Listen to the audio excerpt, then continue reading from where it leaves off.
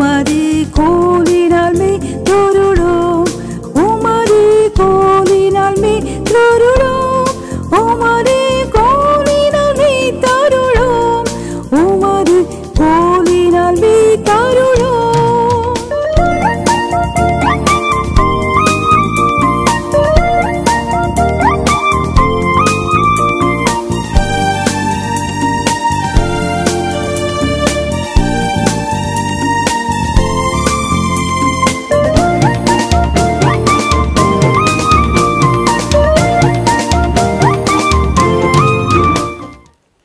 Praise the Lord. கர்த்தருடைய பரிசுத்த நாமத்துக்கு மகிமை உண்டாவதாக. ஒரு சாட்சியாக சொல்லி ஆரம்பிக்கிறேன். இன்றைக்குள்ள கர்த்தர் நமக்கு வைத்திருக்கிற இந்த தீர்க்க தரிசன செய்தி ஒரு மிகப்பெரிய போராட்டத்தின் மத்தியில் கர்த்தருடைய பலத்த கரம் மாத்திரம்தான் இன்றைக்கு இந்த செய்தி உங்கள் மத்தியிலே கொண்டு வர எனக்கு உதவி செய்தது. விவரமாக சொல்ல முடியல. ஆனாலும் ஒரு பெரிய போராட்டம். கர்த்தர் ஜெயம் எடுத்தார். கர்த்தருடைய கிருபையை அதிகமாக உணர முடிந்தது. கர்த்தருக்கு ஸ்தோத்திரம். உங்களுடைய விசுவாச வர்த்தனைக்காக இந்த வசனம் உங்களுக்கு ஆசீர்வாதமாக இருப்பதற்காக இந்த சாட்சியை சொல்லி ஆரம்பிக்கிறேன்.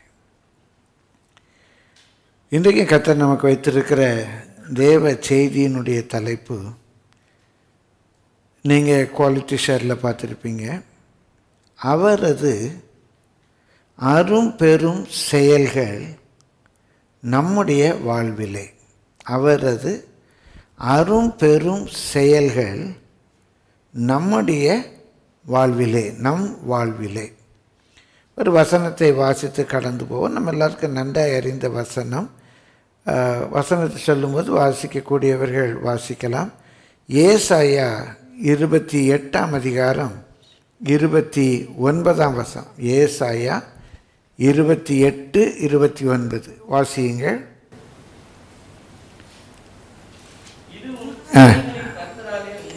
இதுவும் சேனைகளின் கர்த்தராலே உண்டாயிற்று. இதுவும் சேனைகளின் கர்த்தராலே உண்டாயிற்று. அவர் ஆலோசனையில் ஆச்சரியமானவர், செயலில் மகத்துவமானவர். மகத்துவமானவர் என்பது excellent, excellent, great, fantastic, fascinating. அதான் தமிழில் அரும்பெரும் என்ற சொல்லை நான் பயன்படுத்தினேன். அவருடைய ஆலோசனையின்படி நம்ம செய்வோமானால் ஆராய்ந்து முடியாத பெரிய காரியங்களை அவர் செய்வார். ஆராய்ந்து முடியாத பெரிய காரியங்கள். ஆனால் அந்த ஆலோசனைப்படி தான் செய்யணும். அதற்கு முன்னால் உள்ள வசனங்கள்லேருந்து கூட நம்ம வாசிப்போம். 24ஆம் வசனத்திலிருந்து என்று நினைக்கிறேன். வாசியுங்கள்.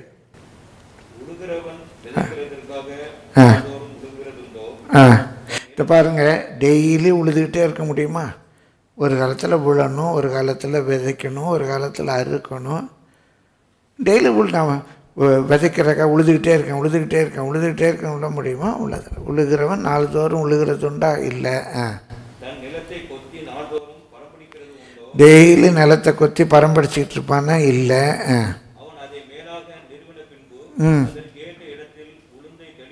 ஒரு இடத்துல உளுந்தை தெளிக்கிறான், சீரகத்தை தூவுறான்,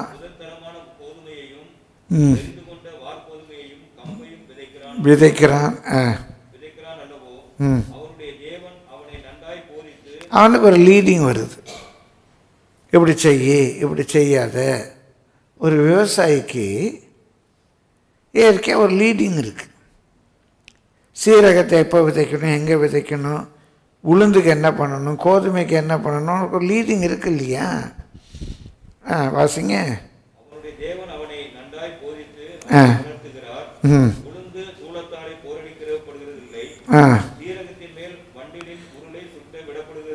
இப்போ கோதுமை பிரிக்கிற மாதிரி ஒரு பெரிய ரோலரை வச்சு சீரகத்து மேலே ஓட்டின வேலைக்கு ஆகுமா? சீரகத்தை அப்படி பிரிக்க முடியுமா? எல்லாம் அப்படியே நசுங்கி போயிடும். அப்படி சீரகத்து மேலே செய்கிறதில்ல.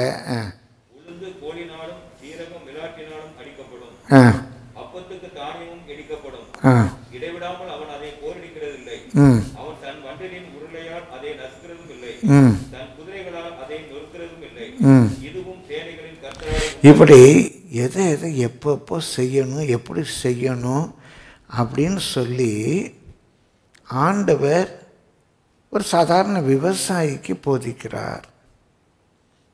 இவ்வளோ பெரிய செயல். பிரியமானவர்களே, சீரகம் அப்படின்னு ஒன்று எடுத்துக்கோங்க.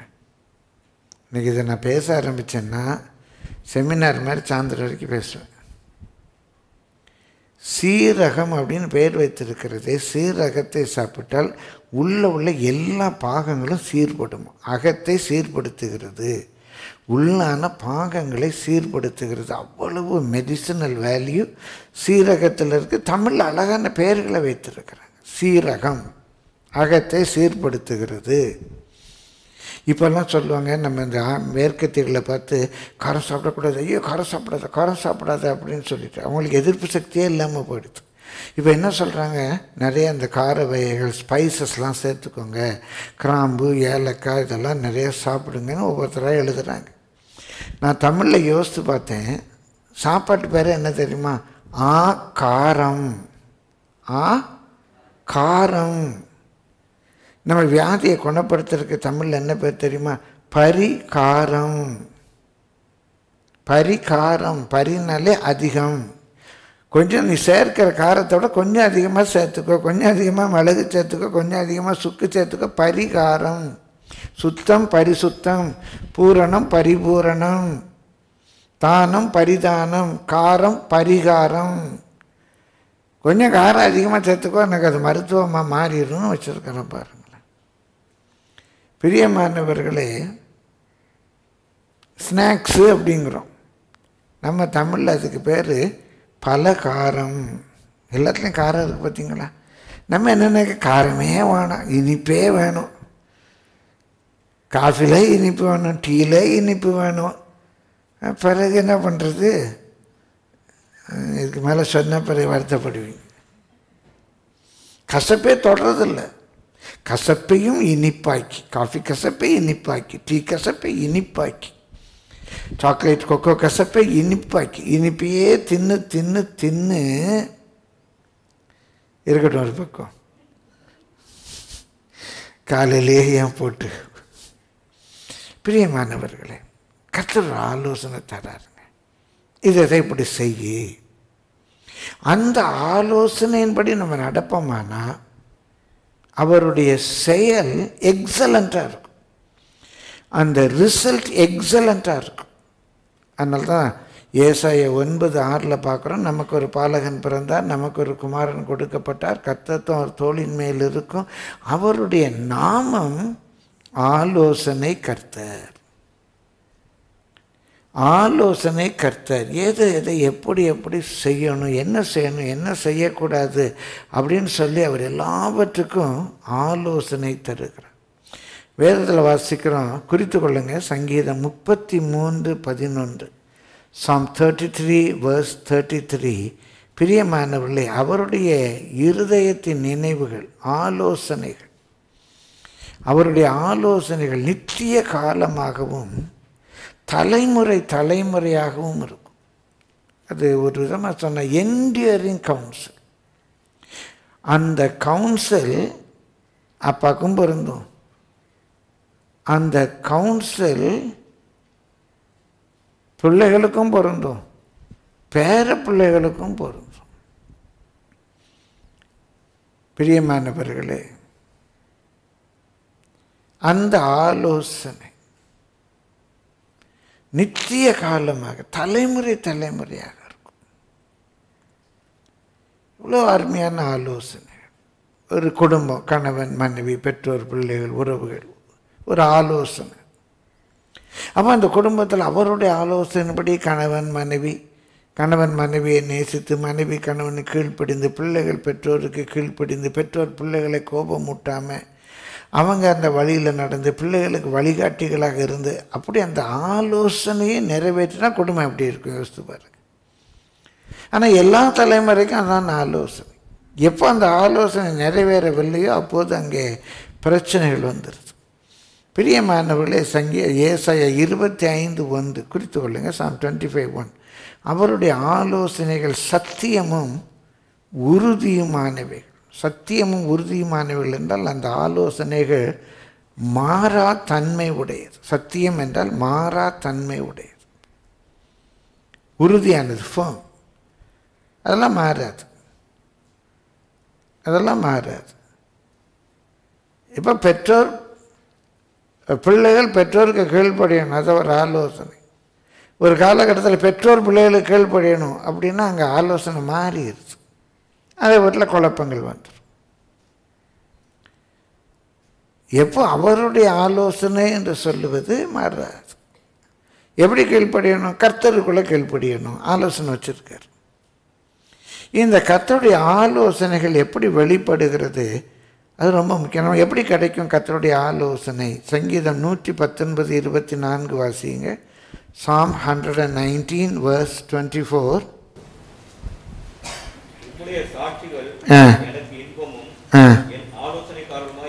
உம்முடைய சாட்சிகள், நம்ம வேதாகமத்தில் உள்ள வேதாகமத்தினுடைய பெயரே சாட்சியின் ஆகமம்.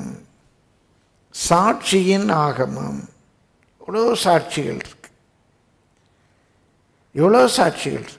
ஆபிரகாமுடைய வாழ்க்கையில் சாட்சி இருக்கு, ஈசாக்குடைய வாழ்க்கையில், யாக்கோபுடைய வாழ்க்கையில் சாட்சி இருக்கு, தாவீதுடைய வாழ்க்கையில் சாட்சி இருக்கு. புதிய ஏற்பாட்டில் எவ்வளோ சாட்சிகளை பார்க்கிறோம்.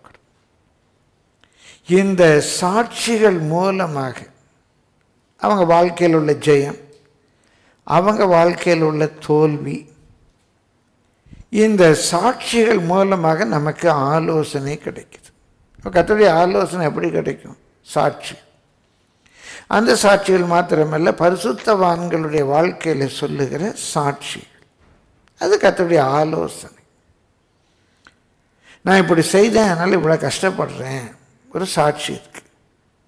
நான் இப்படி செய்தேன், நல்லா இருக்கிறேன், ஆண்டவருக்கு பயந்து நான் இப்படி செய்தேன், இன்னைக்கு வரைக்கும் நான் நல்லா இருக்கிறேன், ஒரு சாட்சி. பிரியமானவர்களே, நான் கேட்ட ஒரு சாட்சி தான். சாட்சி தான் நமக்கு ஆலோசனை. என் திருமணத்துக்காக நான் ஒரு பைசா கடன் வாங்கலை, ஒரு சாட்சி. என் பிள்ளைகள் திருமணத்துக்காக நான் ஒரு பைசா கடன் வாங்கலை, நீங்கள் எல்லாரும் அறிந்திருக்கிறீங்க, சாட்சி. சாட்சி சொல்கிறேன். சில மூத்த விசுவாசிகளுக்கு, எங்களோடு கூட நெருங்கி இருந்தவர்களுக்கு தெரியும், எப்சிஎம்மா திருமணத்துக்கு முந்தைய நாள் தம்பி கிறிஸ்டியுடைய பர்ஸ், அவர் வைத்திருந்த முழு பணத்தோடு, இந்த திருமண செலவுக்காக அவர் கொண்டு வந்திருந்த பணம், இன்னும் சில டாலர்ஸ், அவருடைய கிரெடிட் கார்டு, மொத்தமாக அவருடைய பர்ஸ் காணாமல் போச்சு. ஒருவேளை அதான் எங்களுக்கு அன்றைக்கு வேற அதான் சோர்ஸ் என்று நினைத்தோம். ஆனால் அப்பவும் கர்த்தர் எங்களை பதற விடவில்லை. ஒரு பெரிய தொகை கர்த்தர் ஆச்சரியமாய் நடத்தினார். குழந்தை எல்லாருக்கும் உங்களானே, ஒரு சிலருக்கு நல்லா தெரியும், ஒரு பைசா கடன் கிடையாது, பெரிய சேவிங்ஸும் கிடையாது, கர்த்தர் நடத்தினார். அப்போ ஒரு சாட்சி சொல்கிறோம். நம்ம சபையில் சில சகோதரர்கள் சாட்சி சொல்லியிருக்காங்க. இப்போ இந்த சாட்சி என்ன ஆகுது? நமக்கு ஆலோசனை ஆகுது, ஆலோசனை ஆகுது. கர்த்தரை நம்பின, கர்த்தர் செய்தார். இப்போ இந்த சாட்சிகளை கேட்குறோம். நமக்கு எப்படி கர்த்தருடைய ஆலோசனை வருமா? நேற்று ரொம்ப ஆச்சரியமாக இருந்தது நான் ப்ரிப்பேர் பண்ணும்போது. ஒன்றுடைய சாட்சிகள் மூலமாக. ரெண்டாவது 107 சங்கீதம் 10 வசனம் வாசிங்க. Psalm 107 verse 10.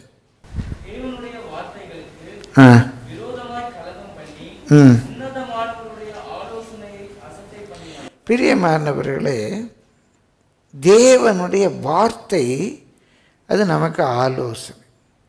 பைபிள் எப்படி ஒரு ஆலோசனை வார்த்தை இருக்கு. இப்படி இப்படி நடக்கணும், பிள்ளைகளை கோபப்படுத்தாதே ஒரு ஆலோசனை இருக்குது, ஒரு வார்த்தை இருக்குது. விசுவாசிக்கிறவன் பதறான் ஒரு வார்த்தை இருக்குது. மனுஷர் மேல் நம்பிக்கையாக இருக்கிறது மேலும் கர்த்தர் மேல் நம்பிக்கையாக இருப்பது நலம் ஒரு வார்த்தை இருக்குது. அமெரிக்க நம்பிக்கையுமே உங்களுடைய பலன் ஒரு வார்த்தை இருக்குது. இந்த வார்த்தையை அசட்டை பண்ணி இங்கே போவோமா அங்கே போவோமா, இவங்கள பார்ப்போமா அவங்கள பார்ப்போமா, இந்த குதிரையின் மேலே ஏறி போவோமா அந்த குதிரையின் மேலே ஏறி போவோமா என்று நாம் அலைவோமானால் என்ன செய்கிறோமா, கர்த்தருடைய ஆலோசனையை அசட்டை பண்ணுகிறோம். அப்போ நமக்கு ஆலோசனை எப்படி கிடைக்கும்? நம்ம கேட்குற சாட்சிகள், வேதத்தில் உள்ள சாட்சிகள்.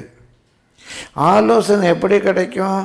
வேதத்தில் உள்ள வார்த்தைகள், கர்த்தருடைய வார்த்தைகள் நமக்கு ஆலோசனையாக இருக்கும். இதை செய்ய இதை செய்யாத. மூன்றாவது ஒரு முக்கியமான காரியம் இருக்குது, ரொம்ப முக்கியமான காரியம் இருக்குது. சங்கீதம் 89:7 வாசிங்க. சங்கீதம் 8. இந்த சபைக்கு பேரே பரிசுத்தவான்களுடைய ஆலோசனை சபை.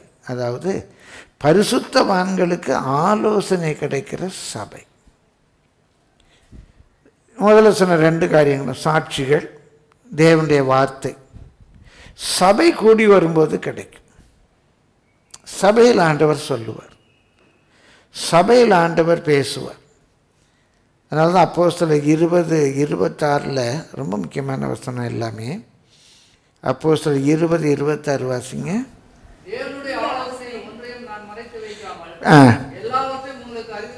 பிரியமான சபையில் உள்ள நல்ல கர்த்தருக்கு பயப்படுகிற ஊழியக்காரர், பணத்துக்காக ஊழியம் செய்கிறவங்க சில ஆலோசனைகளை மறைச்சி வைப்பாங்க. இது சொன்னால் இவங்க வருத்தப்படுவாங்க, அதை சொன்னால் அவங்க வருத்தப்படுவாங்க, இவங்க ஏதாவது கோச்சிட்டு போடுவாங்க, அப்படி இப்படின்லாம் பயப்படுவாங்க.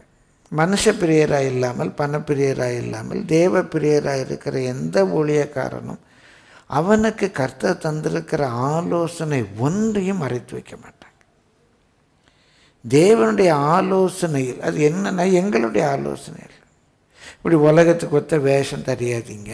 எனக்கு காலைல கூட ஒரு தம்பிகிட்ட சொன்னேன், இப்படி நமக்கு எதுக்குற அந்த வேர்ல்ட்லி ஃபேஷன், நம்ம கர்த்தருடைய பிள்ளைங்க, நமக்கு காட்லி ஃபேஷன் நல்லது. ஒரு ஆலோசனை.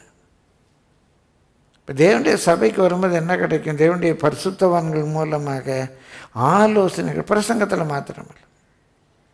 ஒரு தம்பியை பார்த்து சொல்லி, தம்பி இப்படி பண்ணாத, இப்படி அலங்கரிக்காது, இது நமக்கு பக்தியை உண்டாக்காது, இப்படி தேவ பக்தியாக நடந்துக்கோ.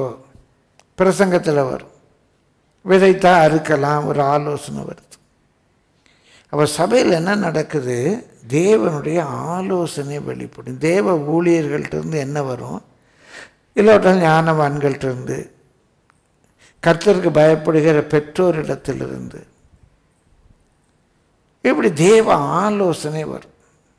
3 முக்கியமான வழிகளில் தேவ ஆலோசனை வரும்.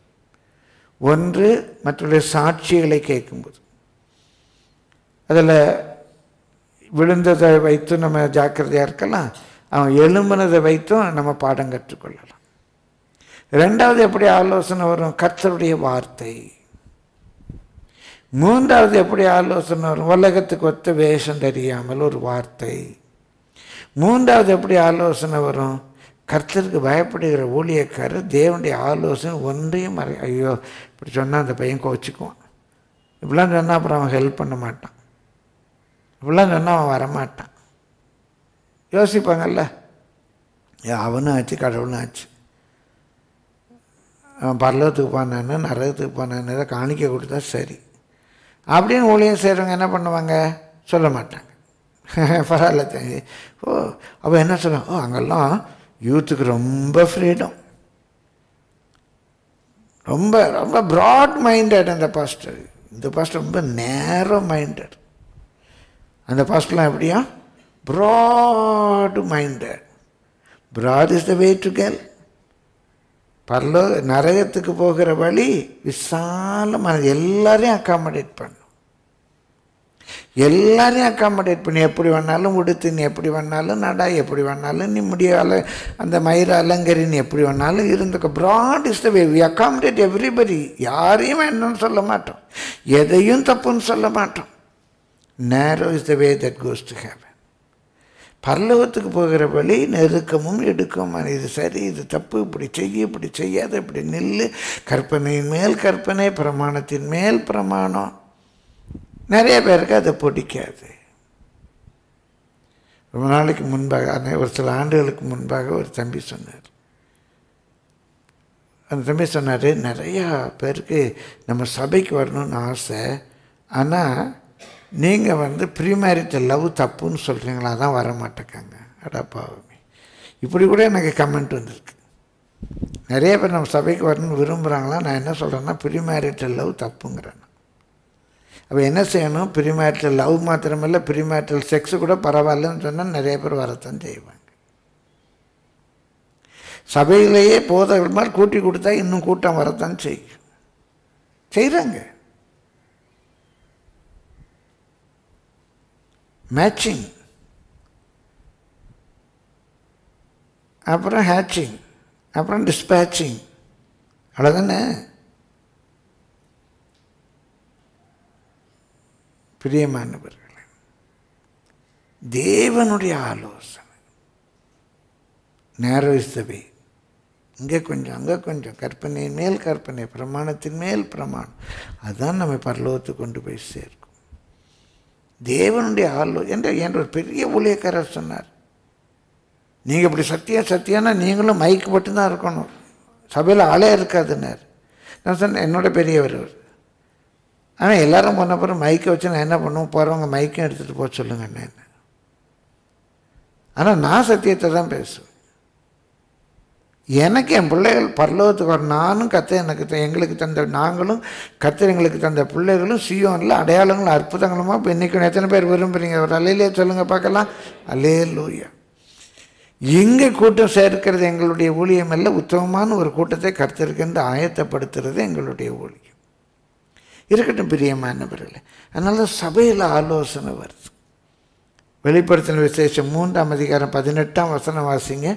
வெளிப்படுத்தின விசேஷம் 3:18.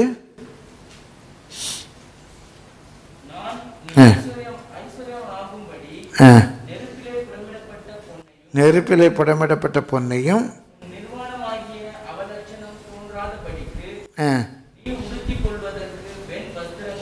வெண் வஸ்திரங்களையும் என்னிடத்திலே வாங்கிக் கொள்ளவும். கலிக்கம் அப்படின்னா அது ஒரு ஆயின்மெண்ட். நீ பார்வை அடையும்படிக்கு உன் கண்களுக்கு கலிக்கம் போடவும். அப்போ சபைக்கு கடிதம் எழுதும்போது அவர் ஆலோசனை சொல்லுகிறார். இதெல்லாமே ஆவிக்குரிய பிரகாரமாக. லவோதிக்கேய சபை அனலுமின்றி குளிருமின்றி இருக்கு. அப்போ அவர் சொல்கிறார், நீ எப்படிப்பட்ட ஐஸ்வர்யம் உனக்கு வேணும்? பல ஐஸ்வர்யம் வேதத்தில் இருக்கு. எப்படிப்பட்ட உடை உனக்கு வேணும்? உன்னுடைய ஆவிக்குரிய பார்வை எப்படி இருக்கணும்? இதெல்லாம் பெரிய அர்த்தங்க இருக்க, விளக்கத்துக்கு நேரம் இல்லை. அப்போ நீ எப்படி சம்பாதிக்கணும், எப்படி உடுத்தணும், பார்வை எப்படி இருக்கணும் என்று கூட சபையிலே கர்த்தர் ஆலோசனை தருகிறார். இந்த ஆலோசனை தந்தாலும் 106ஆம் சங்கீதம் 13ஆம் வசனத்தில் வாசிக்கிறோம். சங்கீதம் 106:13. ஆனாலும் சீக்கிரமாய் அவருடைய கிரியைகளை மறந்தார்கள், அவருடைய ஆலோசனைக்கு அவர்கள் காத்திராமல் வனாந்திரத்தில் இச்சை உள்ளவர்களாகி அவாந்திர வழியிலே தேவனை பரீட்சை பார்த்தார்கள். இப்படியெல்லாம் கர்த்தர் சபையில் சாட்சியின் மூலமாய், வார்த்தையின் மூலமாய், தேவ ஊழியர்கள் மூலமாய் தேவ ஆலோசனையை சொன்னால் கூட சில இச்சை உள்ளவர்களாகி ஒரு ஆசை, ஒரு உலகத்தின் மேல் ஆசை, உலக வேஷத்தின் மேலே ஒரு ஆசை, இல்லை உலகத்தினுடைய ஃபேஷன் மேலே ஒரு ஆசை, ஒரு இச்சை உள்ளவர்களாகி இதில் என்ன இருக்குது, இதான் ஃபேஷன், இப்படி தான் நம்ம இருக்கணும் அப்படின்னு இச்சை உள்ளவர்களாகி தேவனுடைய ஆலோசனையை தள்ளி போடுறாங்க. தேவ ஆலோசனை இருக்குது, சாட்சியில் இருக்குது, வார்த்தையில் இருக்குது. 2 பேர் வாழ்க்கையும் பார்க்குறோம். இவர் தேவ ஆலோசனை கீழ்ப்படிந்து எவ்வளோ ஆசீர்வாதமாக இருக்கார், இவர் தேவ ஆலோசனை கீழ்ப்படியாமல் எவ்வளவு இன்னைக்கு கஷ்டப்படுற. 2ஐயும் பார்த்தா கூட நமக்குள்ள ஒரு இச்சை, ஒரு விருப்பம் இப்படி தான் செய்யணும், இப்படி தான் இருக்கணும், இதில் ஒன்றும் இல்லை. இப்படி செஞ்சு அவங்கள கஷ்டப்படுறான்டா, இப்படி செஞ்சு இப்படி இவன் இவ்வளோ நல்லா இருக்கான் பாடுறா, இவன் கடவுளுக்கு கீழ்ப்படிஞ்சு இவ்வளோ நல்லா இருக்கான், இவன் கடவுளுக்கு கீழ்ப்படியாமல் இவ்வளோ சாபத்தில் கிடக்கிறான். 2ஐயும் பார்த்தாலும் கூட நமக்குள்ள ஒரு இச்சை இருக்குது.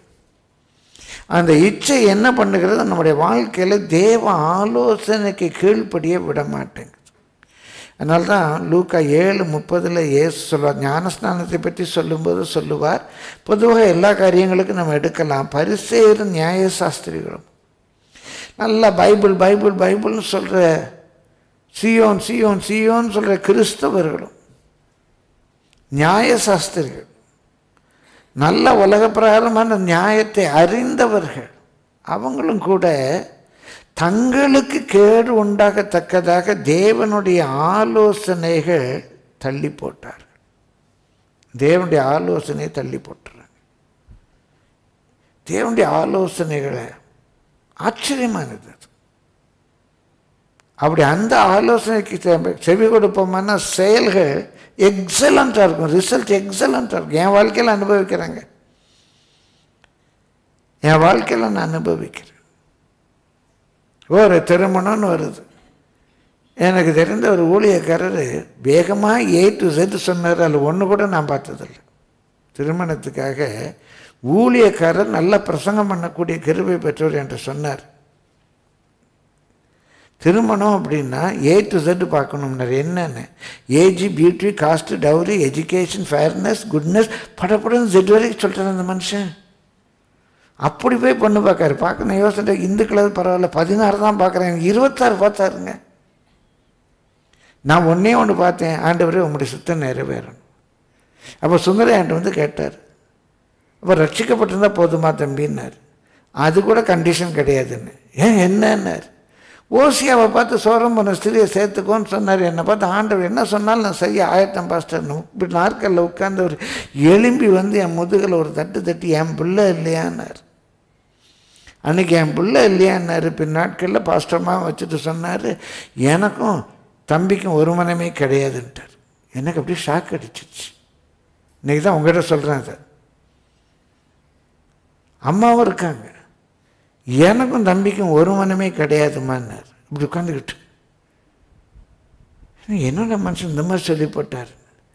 ஒரு வார்த்தை சொன்னார், எங்கள் 2 பேருக்கும் ஒரு மனம் கிடையாது, நாங்கள் 2 பேரும் ஒன்றுன்னார். ஆடி போனேங்க. இன்றைக்கி நினச்சாலும் ஆடி போயிட்டேன். அவ்வளோ பெரிய பரிசுத்தம். அன்றைக்கி என்ன சொன்னார், என் பிள்ளை இல்லையான்னு வந்து தட்டுனார். 23 வயசு. இன்னை வரைக்கும் நல்லா இருக்கிறோம், இன்னை வரைக்கும் நல்லா இருக்கிறோம். பிரியமானவர்கள், யாரும் பார்த்து பரிதாபப்படக்கூடிய நிலையில் இல்லை, வேண்டுமானால் சிலர் பொறாமைப்படக்கூடிய நிலையில் கர்த்தர் ஆசீர்வதித்தார். அதான் பிளஸ்ஸிங். பிளஸ்ஸிங் என்ற சொல்லினுடைய பொருளே என்வியபிளி ஹாப்பி. 4 பேர் பார்த்து பொறாமப்படுற அளவுக்கு நம்முடைய வாழ்க்கை இருக்கிறது தான் நமக்குள்ள பெரிய மகிமை. கர்த்தர் எடுத்துக்குள்ளே வைத்துக் கொள்ளட்டும். அப்போ நம்ம என்ன செய்கிறோம், சில பரிசேயர்கள், நியாயசாஸ்திரிகள் தங்களுக்கு கேடு உண்டாகத்தக்கதாக தேவனுடைய ஆலோசனையை தள்ளி போட்டார்கள். நான் சொன்னது போல் எனக்கு ரொம்ப ஆச்சரியமாக இருந்துச்சு இந்த தியானம். ஒரு 5 குறிப்புகளை சங்கீதத்திலிருந்து சுருக்கமாக சொல்லி நான் முடிக்கிறேன். 139ஆம் சங்கீதம் 17ஆம் வசனம் வாசியுங்கள். Psalm 139 verse 17.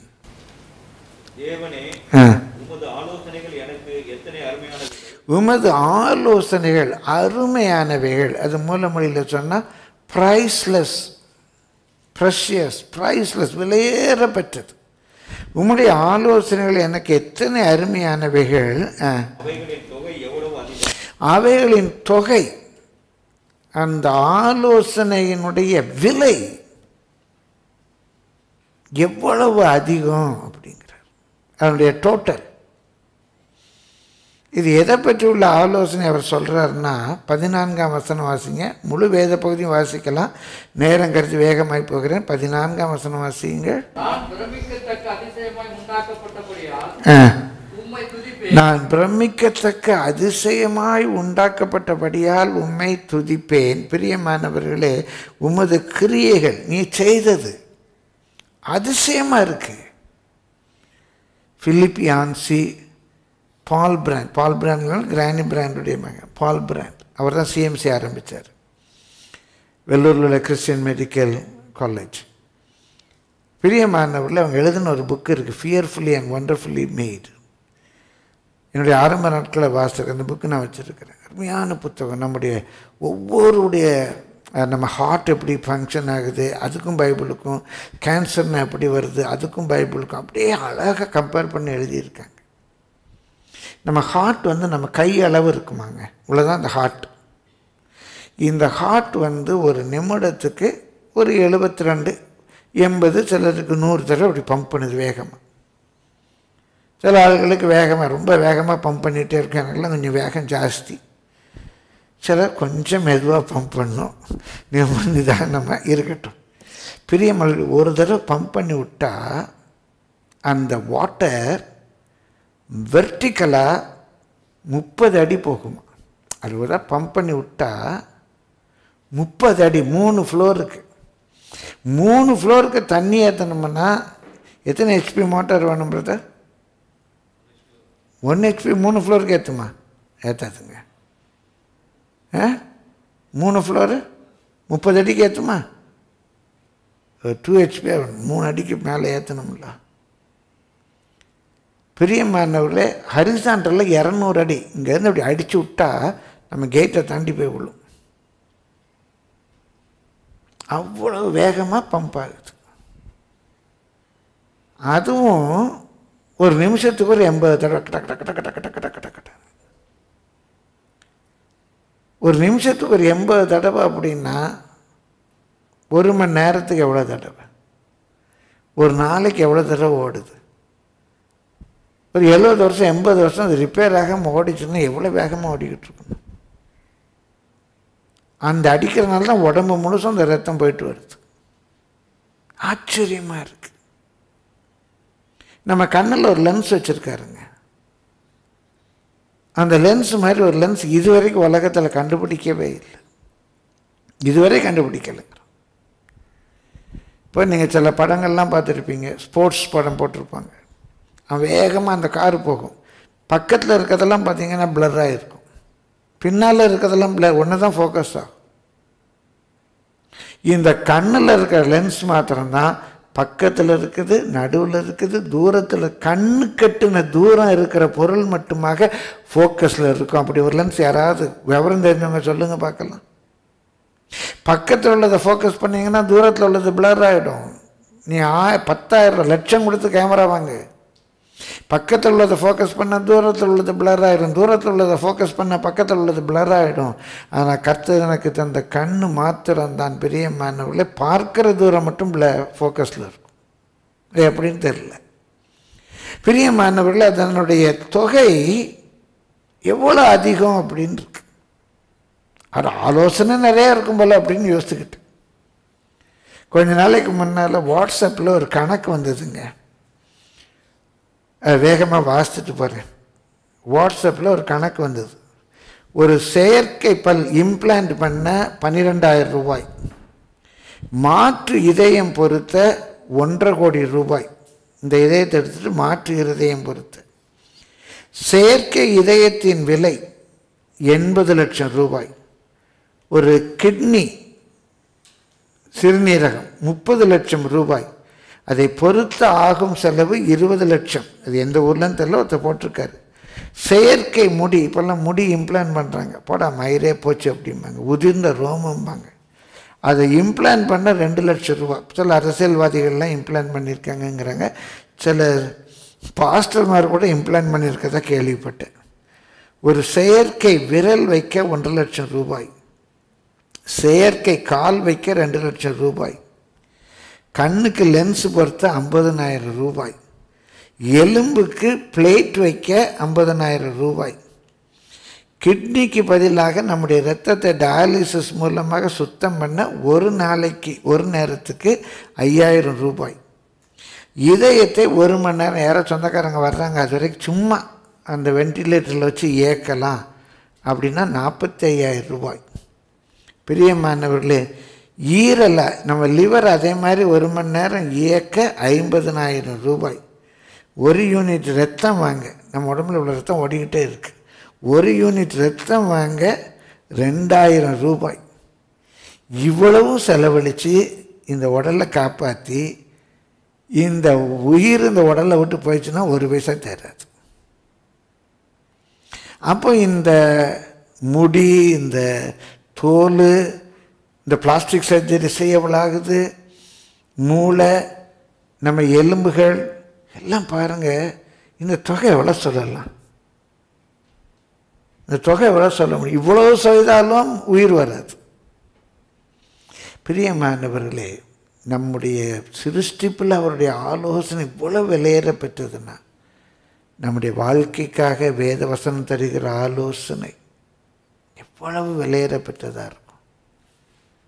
நம்ம ஒரு சமாதானமாக வாழணும்னு அவர் வைத்திருக்கிற ஆலோசனைகள் எவ்வளவு விலையேற பெற்றதாக இருக்கும். அவருடைய ஆலோசனைகள் விலையேற பெற்றது. அந்த ஆலோசனை கீழ்ப்படிங்க. அந்த ஆலோசனைப்படி உங்களுடைய வாழ்க்கையை அமைச்சுக்கோங்க. நீங்களும் விலையேற பெற்றவர்களாக மாறிடும். சரி, 2வது குறிப்புக்கு போகிறேன். 16ஆம் சங்கீதம் 6-7 வசனம் வாசிங்க.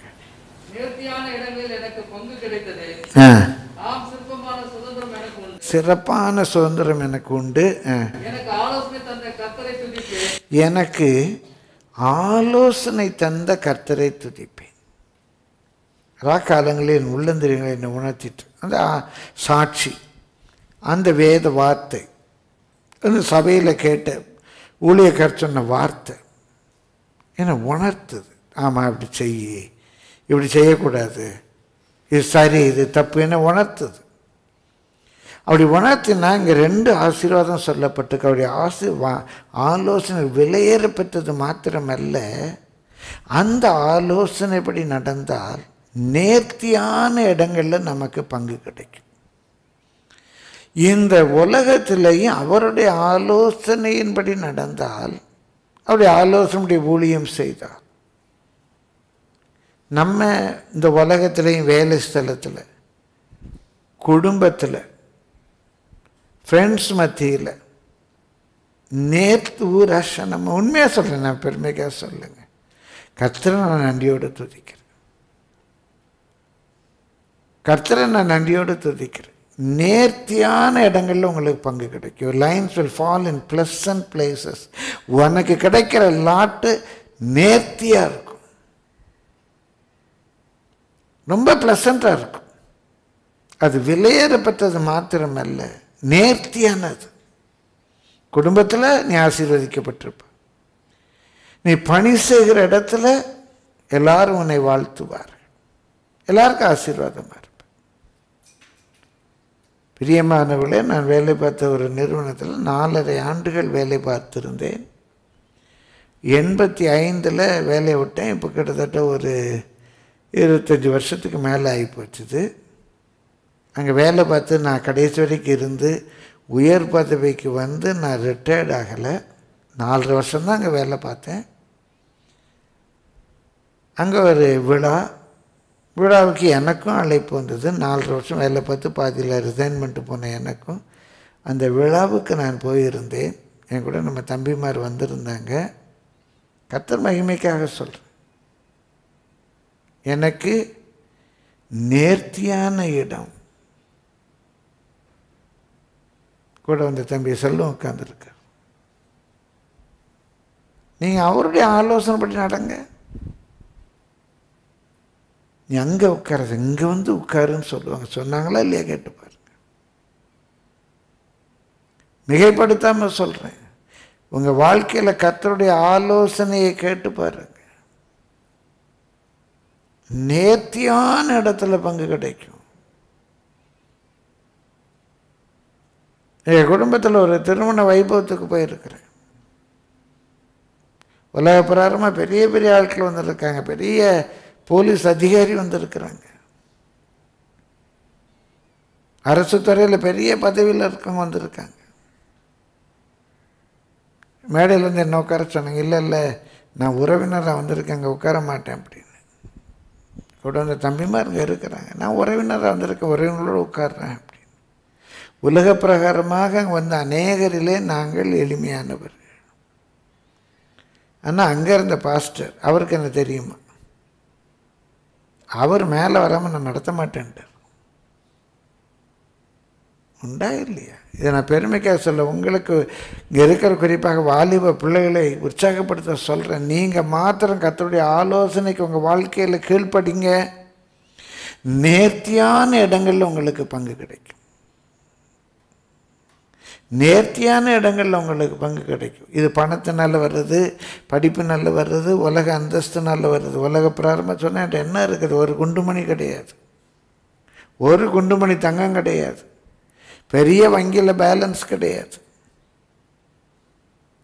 பிரியமானவர்களே, ஒரு அடி நிலம் என் பேரில் கிடையாது. ஆனால் நேர்த்தியான இடம் கிடைச்சிருக்கு. உலகத்திலேயே நேர்த்தியான இடம். தாழ்மையாக சொல்கிறேன், அவருடைய கிருபையை பற்றி கொண்டு பரலோகத்திலையும் கர்த்தனை கண்டிப்பாக நேர்த்தியான இடத்துல பங்கு கிடைக்க பண்ணுவாய். எப்போ? நீ அவருடைய ஆலோசனையின்படி நடந்தால். மூன்றாவது, பிரியமல்ல, அந்த வசன குறிப்பை சொல்லி முடிக்கிறேன். சிறப்பான சுதந்திரம் உண்டு. Goodly heritage. நல்ல பிள்ளைகள், நல்ல நண்பர்கள், நல்ல சபை, நம்மை நேசிக்கிற விசுவாசிகள். பவுல் சொல்லுவார், இந்த விசுவாசிகளை பற்றி, நீங்கள் என்னை எப்படி நேசிக்கிறீங்கன்னா எனக்காக உங்கள் கண்களை கூட பிடுங்கி கொடுத்துருவீங்க. அப்படி எங்களையும் நேசிக்கிற அருமையான பிள்ளைகள் உண்டு. சிறப்பான சுதந்திரம். இதை விட வேறு என்ன சுதந்திரம் வேணும்? நல்ல பிள்ளைகள், நல்ல குடும்பம், நல்ல நண்பர்கள், நல்ல உறவுகள், எல்லாவற்றுக்கு மேலாக நல்ல தேவன், நல்ல பரலோகத்தை குறித்த விசுவாசம், சிறப்பான சுதந்திரம், குட்லி ஹெரிட்டேஜ் உண்டு. பிரியமானவர்களே, வாசியுங்கள் சங்கீதம் 32:8. சங்கீதம் 32:8. நான் உனக்கு போதித்து நீ நடக்க வேண்டிய வழியை உனக்கு காட்டுவேன். உன்மேல் என் கண்ணை வைத்து உனக்கு ஆலோசனை. நான்காவது, அவருடைய ஆலோசனைகள். நாம் நடக்க வேண்டிய வழியை நமக்கு காட்டு. எப்படி ஊழியம் செய்யணும், எப்படி ஊழியம் செய்யக்கூடாது, எது சரி, எது தப்பு, எது வேதத்தில் சொல்லப்பட்டிருக்கு, எப்படி நம்ம நடந்துக்கணும். சில எல்லாம் நடைமுறைக்குள்ள தம்பி மட்டும் சொல்ல, ஜெபம் பண்ணி செய்ப்பா, ஜெபம் பண்ணி தீர்மானம் எடு. நீ செய்கிறது கர்த்தர் நடத்துகிறாரா? கண்ணை வைத்து ஆலோசனை சொல்லுவார். தம்பி இப்படி செய், இப்படி செய்யாத, இந்த வேலையில் இரு, இந்த வேலையை விடாத. நமக்கு ஆலோசனை கர்த்தர் தரும். நம்முடைய உள்ளந்திரியங்கள் நம்ம உணர்த்தும். என்னுடைய ஆரம்ப நாட்களில் ஒருத்தர் வந்து நான் அடிக்கடி சொல்லியிருக்கிறேன், மீண்டும் நினைவுபடுத்தி கடந்து போகிறேன். நெய்வேலியில் வேலை பார்க்காரு. அவருக்கு மெட்ராஸில் வேலை கிடச்சிருச்சு. ஒவ்வொருத்தையாக போய் தீர்க்கதர்சனம் கேட்குறாரு. யாரோ சொல்லியிருக்காங்க, ராபர்ட் சைமனுக்கு நிறைய தீர்க்கதர்சனம் சொல்லுவார்னு என்கிட்ட வந்துட்டார். என்ன பிரச்சனை? இப்போ நெய்வேலியிலே நான் கண்டினியூ பண்ணணுமா, இல்லை நான் மெட்ராஸுக்கு வரணுமா?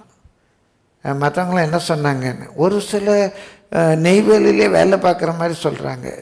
மற்றவங்க என்ன சொன்னாங்கன்னு, சிலர் மெட்ராஸுக்கு வந்துடுன்னு சொல்கிறாங்க. வேறு சிலர் சொல்கிற ரெண்டுக்கும் இடையில இருக்குன்னு. நான் என்ன சொல்லணும்னு கேட்டேன். நான் என்ன சொல்லணும்னு கேட்டேன். இல்லை நீங்கள் ஜெபிச்சு சொல்லுங்கள். நான் ஜெபிச்சு சொன்னேன், அந்த 3ல் 1 தான் சொல்ல போகிறேன். அதுக்கப்புறம் நீங்கள் என்ன பண்ண போகிறீங்கன்னு இன்னொரு 2 போய் கேட்க போகிறீங்களா? இல்லை நீங்கள் சொல்கிற அது எப்படி? இங்கே இத்தனை பேர் சொல்லி நீங்கள் கேட்கல, இப்போ நான் சொல்லி கேட்க போகிறீங்களா? நான் ஊழியத்துக்கு வந்து புதுசு 85 நடந்த ஒரு கதை இது. நெய்வேலியில் இன்ஜினியர், கிறிஸ்தவர், ஆலோசனை இல்லை. நான் சொன்னேன், நீங்கள் பிலீவர் தானே? ஆமான்னார். நெய்வேலியில் உங்களுக்கு வேலை கொடுத்தது யாருன்னு? கர்த்தர் தான் வேலை கொடுத்தாருன்னார். அப்புறம் எதுக்குங்க மெட்ராஸில் அப்ளை பண்ணீங்கன்னு? கர்த்தர் தானே அந்த வேலை கொடுத்தாரு, அப்புறம் எதுக்கு மெட்ராஸில் அப்ளை பண்ணி? ஆனார். அதே தப்பு, கர்த்தர் கொடுத்த வேலையை போய் செய்யுங்க போங்க. ஜெபம் பண்ணுங்க, இதுக்கு ஜெபமெல்லாம் வேணாம், போய் செய்யுங்க தம்பி பிரதர். பிரியமானவர்களே, நாம் நடக்க வேண்டிய வழியை கர்த்தர் காண்பிப்பார். எப்படி ஊழியம் செய்யணும், எப்படி ஊழியம் செய்யக்கூடாது, எது சரி எது தப்பு.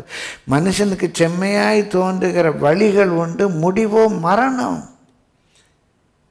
நமக்கு சரின்னு நினைக்கிறத செய்யாதீங்க. இது கர்த்தருடைய ஆலோசனை. அது என் உள்ளந்திரியங்களை உணர்த்துது, சாட்சி இருக்குது, பைபிளில் இருக்குது, வேத வார்த்தை தெளிவாக சொல்லுது, எனக்கு தேவ ஊழியக்காரன் நடத்துகிறாரு. நான் வலதுபுறமாவது இடதுபுறமாவது சாயும் போது வலிக்குதுவே, இதில் நட என்ற சத்தம் என் காதுகளின் பின்னாலே கேட்கும். அப்போ எப்படி நடக்கும்? நான் நடக்க வேண்டிய வழியிலே நடத்துவார். அப்போ கர்த்தருடைய ஆலோசனை விலையேற பெற்றது. கர்த்தருடைய ஆலோசனை நம்ம நேர்த்தியான இடத்துல வைக்கும். கர்த்தருடைய ஆலோசனை நமக்கு சிறப்பான சுதந்திரத்தை கொடுக்கும். கர்த்தருடைய ஆலோசனை நாம் நடக்க வேண்டிய வழியில் நம்ம கொண்டு போகும்.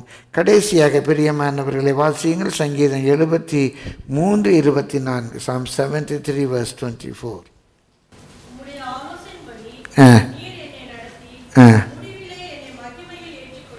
இந்த தேவ ஆலோசனையின்படி நடப்போமானா வழியில் கொஞ்சம் கஷ்டங்கள் பிரச்சனைகள் வரும். எகிப்திலேருந்து வர்றாங்க, வழியில் செங்கடல் வந்துச்சு, என்ன பண்ணன்னு தெரில. அப்புறம் அதில் ஒரு வழியை உண்டாக்குறார். வந்தாங்கன்னா தண்ணியே கிடைக்கல, 3 நாள் தண்ணியே இல்லை. அப்புறம் அங்கே ஒரு அதிசயத்தை செய்கிறாரு, கசந்த மாறா மதுரமாகுது, கண்மாலிலிருந்து தண்ணீரை வர வைக்கிறார். அப்புறம் சாப்பாட்டுக்கு ஆகாரம் வேணும். எங்கே போய் நாங்கள் சாப்பிட்றோம், இவ்வளோ பேர் சாப்பிடணும், இந்த வண்ணாந்திரத்தில் என்ன பண்ணுறது? அதுக்கு ஒரு வழியை உண்டாக்குறார். பிரியமானவர்களே, அவர்களை நல்ல பாதையில் நடத்தினார் என்றல்ல, செம்மையான பாதையில் நடத்தினார், சரியான வழியில் நடத்தினார். Right path, may not be a good path, may not be a good பாத், ஆனால் ரைட் பாத். சில கஷ்டங்கள் வரும், சில நெருக்கங்கள் வரும், சில டர்ன்ஸ் அண்ட் ட்விஸ்ட்ஸ் இருக்கும். பிரியமானவர்களே, முன்பெல்லாம் அந்த கதை எழுதுறதுல எனக்கு ரொம்ப ஆர்வம் உண்டு. கதை நாவல்கள் ரொம்ப வாசிப்பேன். அதில் நிறைய டர்ன்ஸ் அண்ட் ட்விஸ்ட்ஸ்ன்னு சொல்லுவோம். அதான் அந்த கதையினுடைய சுவாரஸ்யம். அதே போல் வாழ்க்கையினுடைய சுவாரஸ்யமே டர்ன்ஸ் அண்ட் ட்விஸ்ட். அதுக்கு நான் பொதுவாக ஒரு சின்ன உதாரணம் சொல்லுவேன். ஒருத்தன் 14வது மாடியில் வெளியே பெயிண்ட் அடிச்சிட்ருக்கான், அப்படியே ஜன்னலில் பிடிச்சிட்டு பெயிண்ட் அடிச்சிட்ருக்கான். திடீர்னு சொல்லி அங்கேருந்து கை தவறி விழுந்துடும். விழும்போது அதிர்ஷ்டவசமாக 12வது மாடியில் வெளியே ஒரு கயிறு தொங்கிக்கிட்டு இருந்துச்சு. இந்த கயிறை பிடிச்சிக்கிட்டான். கயிறை பிடிச்சி தொங்குறான், கயிறு அறுந்துச்சு. கயிறு அறுந்த உடனே வேகமாக கீழே விழுறான். நல்ல வழியாக அந்த வழியாக ஒரு வைக்கோல் வண்டி வந்துச்சு. இவன் விழுறதுக்குள்ள அந்த வைக்கோல் வண்டி பாஸ் ஆகி போயிடுச்சு. அப்புறம் என்னாச்சு? நீங்கள் கதையை முடிச்சுக்கோங்க. வாழ்க்கையில் டர்ன்ஸ் அண்ட் ட்விஸ்ட் வரும். அடிமையாக கொண்டு போயிட்டாங்க சாத்ராக், மேஷாக், ஆபேத்நேகோவை. என்ன ஆகும்? ஆண்டவங்களை உயர்த்திட்டாரு. அப்புறம் என்ன ஆகும்? நெருப்பை கொளுத்தி வச்சுட்டு சிலையை வணங்குங்கிறான். சிலையை வணங்கலைன்னா நெருப்பில் போடுவேங்கிறான். என்ன பண்ணுறது? வணங்கலை, நெருப்பில் தூக்கி போட்டான். அப்போ என்னாச்சு? ஆண்டவர் கூட நடந்தார். டர்ன்ஸ் அண்ட் ட்விஸ்ட் வந்து பார்த்தீங்களா? அப்புறம் என்னாச்சு? அவன் ராஜா ரட்சிக்கப்பட்டான். வாழ்க்கையில் வருங்க, டர்ன்ஸ் அண்ட் ட்விஸ்ட் வரும். நல்ல பையங்க, 15 வயசு, ராஜா வீட்டு பிள்ளை, அருமையான பையன், சின்ன வயசுலேயே தேவபக்தி உள்ள பையன். அந்த பையனை அடிமையாக பிடிச்சிட்டு போயிட்டாங்க. அப்பா அம்மா விட்டு பிரித்து கொண்டு போயிட்டான். ஐயையோ, இவன் கடவுளை நம்பி இப்படி ஆகி போயிட்டானே. அங்கே போன இடத்துல என்ன ஆயிட்டான்? அவன் ராஜா சமூகத்தில் சேவிக்கிறவர்களால் மாறிட்டான். அப்படியா? அப்புறம் என்ன ஆச்சு? பிடிச்சி செங்கி கபியில் போட்டாங்க. அப்புறம் என்ன ஆச்சு? தேவன் தூதன் அனுப்பி சிங்கங்களின் வாயை கட்டிட்டாரு. அப்புறம் என்னாச்சு? ராஜா அவனை உயர்த்திட்டாரு. நடக்கா இல்லையா? வாழ்க்கையில் டர்ன்ஸ் அண்ட் ட்விஸ்ட் வருங்க, பயப்படாதீங்க. முடிவு மகிமை. கரங்களை தட்டி கர்த்தரை ஸ்தோத்திரிப்போமா. அவருடைய ஆலோசனையின்படி நடப்போமானால் அப்ஸ் அண்ட் டவுன்ஸ் இருக்கும். திடீர்னு செங்கடல் வரும், அப்புறம் தண்ணி இல்லையேம்போ, அப்புறம் சாப்பாடு இல்லையேம்மா, ஐயோ அமலேக்கியர் வந்துட்டானேம்மா, ஐயோ யோர்தான் பிரவாகிக்குதேம்போ. ஆனால் கர்த்தர் கைவிடவே மாட்டார். முடிவு மகிமை. அந்த அடிமைகளுக்கு என்று பாலும் தேனும் ஓடுகிற கானான் தேசம் சுதந்திரமாக இருக்கும். பிரியமானவர்களே, பாலும் தேனும் ஓடுகிற வெறும் கானான் தேசம் அல்ல. இந்த யோர்தானை கடக்கும்போது, மரணத்தை மேற்கொள்ளும் போது நமக்காக ஆயத்தம் பண்ணப்பட்ட அந்த மகிமையில் கண்டிப்பாக இப்போ சேருவோம். முடிவு மகிமை. அப்போ அவருடைய ஆலோசனை என்பது பிரியமானவர்களே, தேவனுடைய சாட்சிகள், கர்த்தருடைய வார்த்தைகள் சபையில் நம்ம கேட்குறது, இதில் தேவனுடைய ஆலோசனை இருக்குது. ராக்காலங்களில் அந்த ஆலோசனை நம்மை உணர்த்துது. அந்த ஆலோசனையின்படி நம்ம நடப்போமானா, நம்ம இச்சைகளுக்கு நேராக போகாமல் தேவ ஆலோசனை கீழ்ப்படிவோமானா, அந்த உலகத்தில் அந்த ஆலோசனை விலையேற பெற்றது. அந்த ஆலோசனை நம்ம நேர்த்தியான இடத்துல சேர்க்கும். அந்த ஆலோசனை பிரியமல்ல, நமக்கு சிறப்பான ஒரு சுதந்திரத்தை கொடுக்கும். அந்த ஆலோசனை நாம் நடக்க வேண்டிய வழியிலே நம்மை நடத்தும். அந்த ஆலோசனை முடிவிலே நம்மை கண்டிப்பாக மகிமையிலே சேர்க்கும்.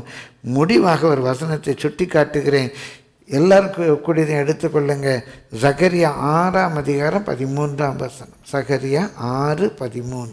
இந்த தேவ செய்தியை நீங்கள் கேட்டது மாத்திரமல்ல, உள்வாங்கினது மாத்திரமல்ல, உங்களுடைய தொழிலுக்காக, உங்களுடைய குடும்ப வாழ்க்கைக்காக, திருமண வாழ்க்கைக்காக, பிள்ளைகளுடைய காரியங்களுக்காக இதை நீங்கள் அபியாசப்படுத்துவது மாத்திரமல்ல, போய் மற்றவர்களுக்கு இதை பகிர்ந்து கொள்ளுங்க. உங்கள் ஃப்ரெண்ட்ஸுக்கு, ரிலேட்டிவ்ஸுக்கு, கலீக்ஸுக்கு இந்த சத்தியத்தை சொல்லிக் கொடுங்க. சகரியா 6:13 வாசிங்க. அவரே கர்த்தருடைய ஆலயத்தை கட்டுவார், நம்முடைய சபையை கட்டுவார், நம்ம சரீரத்தை கட்டுவார். நம்ம தான் கர்த்தருடைய ஆலயம். அவரே அதை கட்டுவார்.